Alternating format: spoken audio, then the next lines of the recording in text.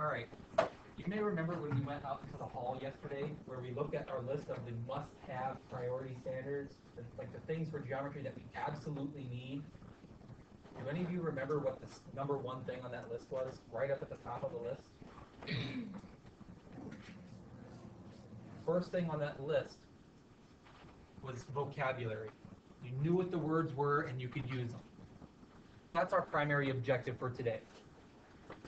With this video that we've got, we have geometry congruent standard number one. And standard number one is basically, I know what this stuff is. I know some vocabulary and I know how to use it. So that's what this particular video is about. We're looking at it and simply saying, here are a lot of words.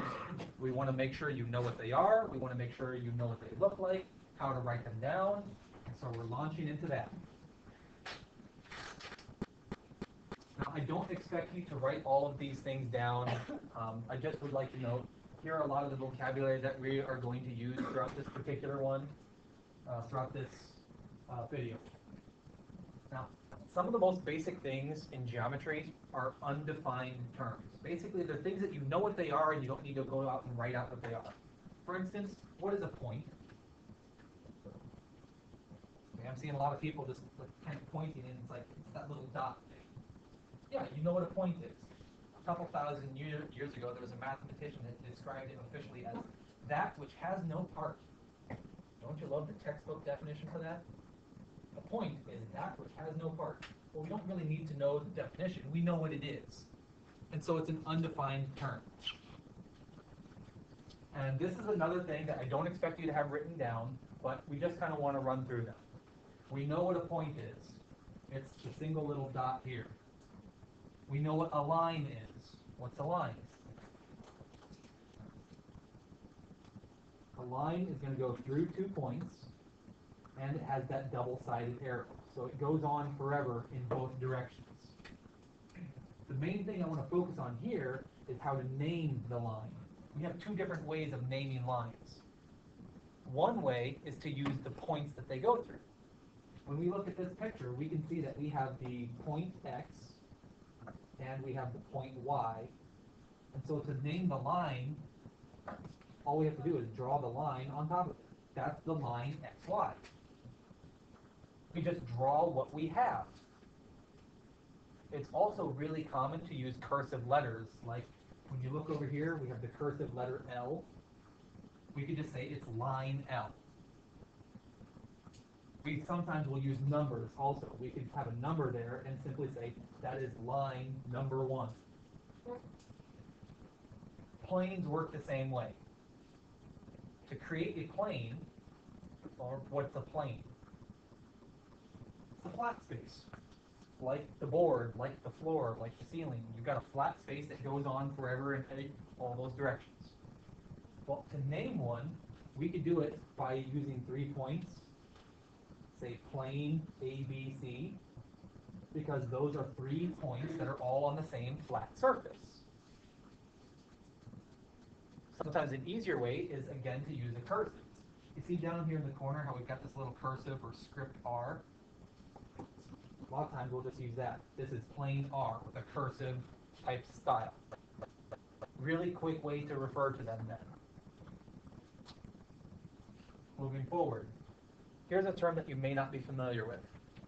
Collinear. What does collinear mean?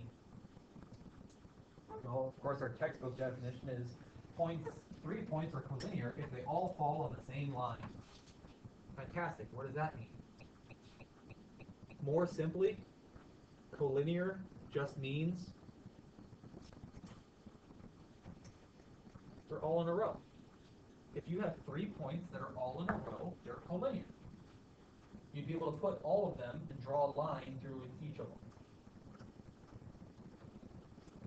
And so that line, this definition of collinear, although it's important, it's not going to play as big a role for us as the next one. Coplanar is a term that we definitely need to know. What does coplanar mean? Well, I'd like to make an observation here. If you look at the middle of collinear, we have co linear. And it means they're all in the same line. So, coplanar, they're all in the same plane. So we've got 3 points, 4 points, maybe some lines, but things are coplanar if they're all in the same flat surface. Looking over at the marker board here, I could draw a couple of points, and I know that those 3 points are coplanar because they're all on the same flat surface. They're on the marker board. And if I take the tip of my marker, I can create a 4th point. Say we've got 1, 2, 3, and the tip of my marker is now point number 4. Those are not coplanar. Because can we take all 4 of those points and put them on the same flat surface? Not going to work. We can't do it. So those are non-coplanar. You will need to know what coplanar means. It's nice to know collinear. I don't want you to draw the picture. I don't want you to go all these pieces. I want your brains active, not your pens active. Looking at the picture, let's start by identifying 4 coplanar points. Remember, what does coplanar mean? All on the same plane, so on the same flat surface. Where are they? All right, and it's almost like a monk chant going on there. A, B, C, D. Sweet. Let's move on and find 3 lines. Okay, so we were given EC. Thank you, Journey. And how do I write out the line, though? Absolutely. We want to remember to draw that. So we have the line EC connecting the 2 points and continuing double-sided arrow on both sides because it does not stop. Let's get some others. AE. Okay, so if we said AE, that's taking us from point A up to point E. And we do have the double-sided arrow continuing. Yes, DE would be a 3rd one. From B and E, connecting there. What did you say, CJ? BE would be a 4th line. That is also correct. I'd like to bring up an idea here, or rather just ask you a question. What if I flip the order on this? So that, okay, why is it the same?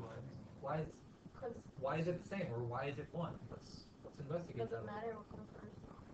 Okay, why not? Journey is saying it doesn't matter which one's first. Why not? It's a line.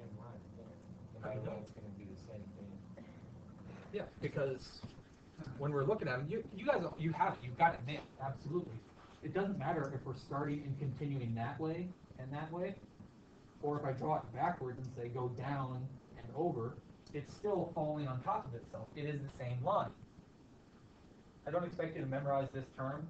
This is a piece that's called the symmetric property. The symmetric property lets you flip around the order of these letters.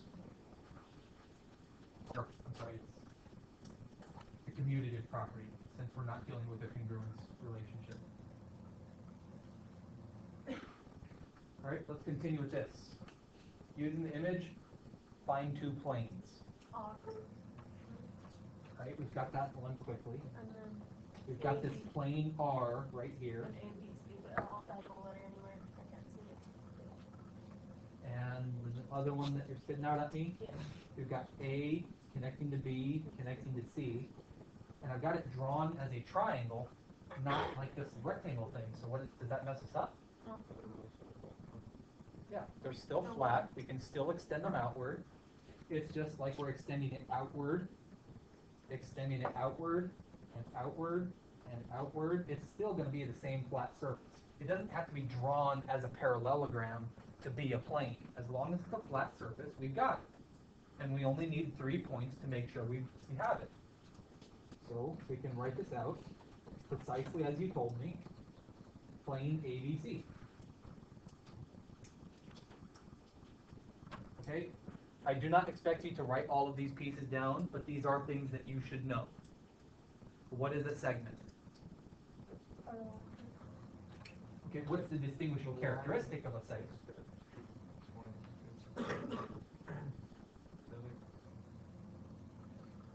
Earlier we had a line where we've got the double-sided arrow.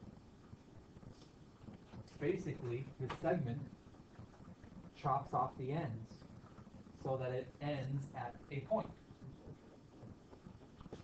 And to be a segment, we actually have to chop off both sides so that we have endpoints on both sides. Well, how would we write this one out then? What kind of symbol would we use?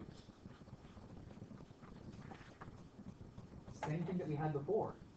Instead of having the line AB, you've got AB because it's still going through those 2 points, but you just draw what you've got on top. AB. And that's the exact same thing as if we flipped it around, because in both instances they still stop. Correct. You would not use arrows if you're referring to a segment. Just the 2 points, because they do end. When we look at this, this is telling us there's an endpoint on A, it stops. And we have an endpoint on B, so it stops there.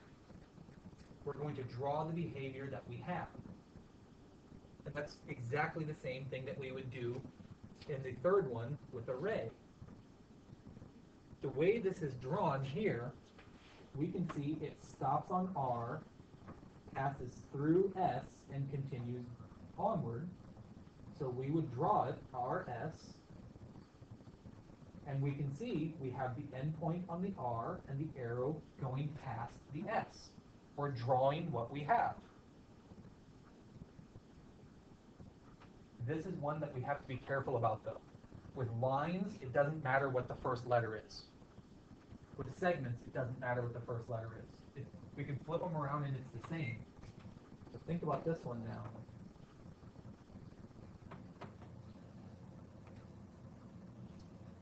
What's the same? What's different? Okay. Behavior is changing on this one. This is telling us the point stops. We have an endpoint at S, and the array is continuing past the R. That would be saying endpoint on the S continuing past the R. Are the yellow and blue the same picture? No. No, we've completely reversed the direction on this. We are not allowed to flip around the order of points on array. It does change what we're doing. We've got to be careful about that. Last one on here, what are opposite rays? I'll just stop here for a second and think, what does the word opposite mean? Be like RS and SR. No, RS and SR are not opposite rays. I'll discuss why in just a second. What does the word opposite mean? Not just different, but just like completely different. Not a little bit, but completely. Well, opposite rays are going in completely different directions. We would have this one down here, where starting here we have the ray ED going to the right, and have one that's going in completely the opposite. What's completely the opposite of right? We'd have to go to the left.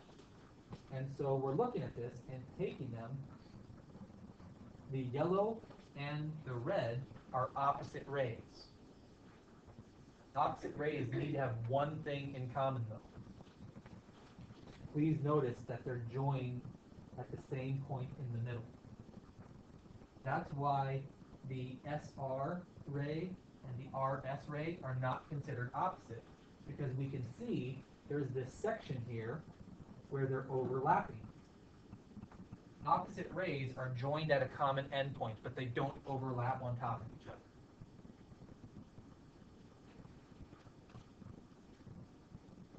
Okay, so the question got raised on this bottom one, and I'm still not quite sure what you're asking, and so I'm kind of investigating a little bit. But you commented that we would have the ray from F going through G. Okay, that is a ray. It absolutely is. And we could change the directions and go from G over to the other side. Those are still not opposite rays because we can once again see that there's this overlapping region. Is that what you were referring to? Now, if we wanted to, we could describe other ones And if we were looking for opposite rays, we've got this one in the red, we could then stop here with the blue and go to the left. The red and the blue are opposite rays. And so we could describe this as the ray FG. That's true. But we don't have a good way of naming the one on the left because we've got the point F, but then what does it go through? We don't have any other point there named. And so we can't really name this too well. That's why we weren't using it. If we needed to do that for some reason, we could make up a point and say this is the point M, just make up a letter. That way we could actually give it a name. Those would be opposite rays. Is that what you were asking about? Yeah. Okay.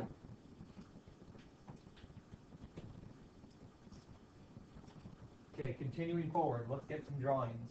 What does a segment with endpoints M and N look like? As endpoint on both sides. Okay, so So it's got like M and there, we've got it. Describing what you just told me. No arrows though, because the endpoints tell us the behavior stops. Let's look at the second one. Opposite rays with a common endpoint T. It's really, really common for people to draw rays and segments just completely flat, like I had done here. The MN is just flat and horizontal. There is nothing that says we have to do our drawings this way. If we wanted to draw them vertically, standing straight up and down, we can't. It takes up more space, so usually people don't do it. But if we wanted to, we could absolutely draw opposite rays. There is a common endpoint of T, and it does not have to be flat. You can have slanted rays, you can have them perfectly vertical, and in fact, when you wind up taking physics, you will work with a topic called vectors. You'll probably even start touching on them in physical science. But when you work with vectors, it's pretty common to draw rays showing direction and length. And it's very easy to have slanted vectors. So this topic you will cycle back to if you wind up taking anything with physics. You'll do a lot with vectors in physics. You might touch on them a bit with physical science, depending on how your instructor sets up the class. All right, now let's get this one drawn. Draw a label with a ray with an endpoint of M that contains N. What's that going to look like? A ray with an endpoint at M containing point N.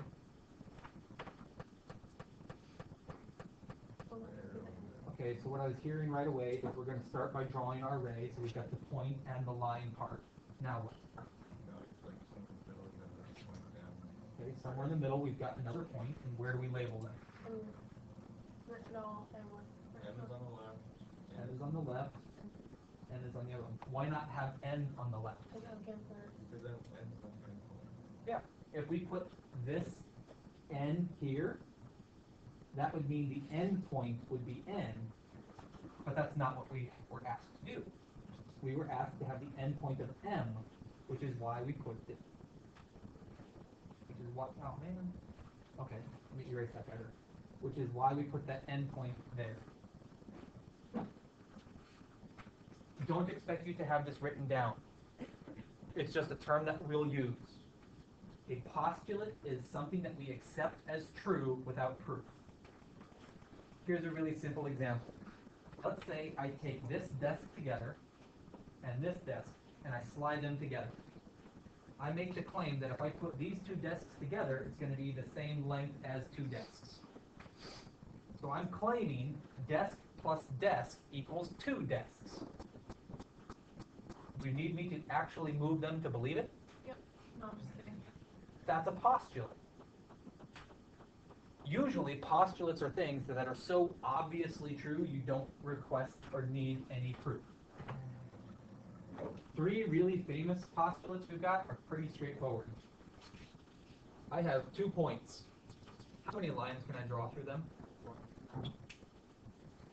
Why only one? Well, why can't I do this? Because you're asking. Why can't I do that? And see, because that connects 2 points. Why doesn't that work? Okay, Okay, why isn't it alignment? There you go. Lines have to be straight, and when I draw this curve, it's not a line. Do we really need more proof? This, by the way, it's an argument, but it's not a proof. This is something that we're going to accept because it's so obviously true. We don't need to have some big, long explanation. We're okay with that. Well, what about here? If I take 3 points, how many flat surfaces can I put through 3 points? Plus Right now, I've got the board itself as one flat surface containing all 3. What if I were to remove this one and instead take the tip of my marker out here in front of the board? How many planes are going to go through point 1, point 2, and point 3? Just one. Just one. What I would have to do, and people watching the video at home, it's going to be tough to visualize this. I could take my marker board, and if I rotate it along that line, if I start spinning it here, I could take the board and start spinning it outward, and eventually it's going to come out enough that it's going to catch the tip of my marker board. That's the plane. I can rotate it outward and get one plane to come out and connect. Could I rotate the board any other way besides just this one to get it out as a flat surface? Nope. The only way I can connect those 3 is by rotating the board, and wherever it stops, it stops. That's the only way to do it. That's the second postulate. We accept this as being true. Now the third one, if we have a point, if we have a flat surface like here, so my marker, my board is the plane, and I already know that this point in the red is on this line. The points that are on the line are also points in the plane. You'll buy it? You need proof of it? That's a postulate. It's like saying, if you are inside the Newtown High School, and Newtown High School is in North Dakota, you are also in North Dakota. Do you need proof of that? No. That's what this piece is doing. Okay, so let's run through here. What's the line that passes through these 2 points? How do you name it? Okay, I've been told XY, and because we want the line, we draw the line. We're done. Right? Name a plane that contains 3 non-collinear points. Remember, non-collinear is saying not in a row.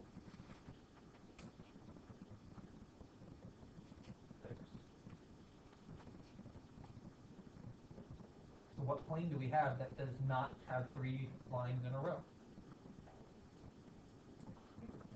Okay, if we're taking point F, we need 3 points to define a plane. So what other points do we have? FHG. That works. We can simply say plane FHG. We have 3 points. Not all 3 points are on the same line, so that's non-collinear. That's perfect. We nailed it. We could have also done it by, what's the other way of naming a plane?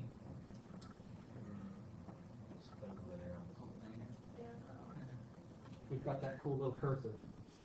That's plane R. We could have done it that way also. I do not expect you to write this stuff down. Since you're, because you are in geometry, I know that all of you have already taken Algebra 1. You remember when you were working in Algebra 1, you had a system of equations where you could take 2 lines and you graph them. And wherever they cross, that's where your answer was. That's familiar, right? Okay, lots of heads nodding. This point was a point of intersection. You can even think of this as when you're driving. What do you call 2 roads that cross? It's an intersection. Same thing as driving. Well, I'd like to ask, what happens if you start crossing or intersecting lines and planes? What happens if you cross a plane with a plane?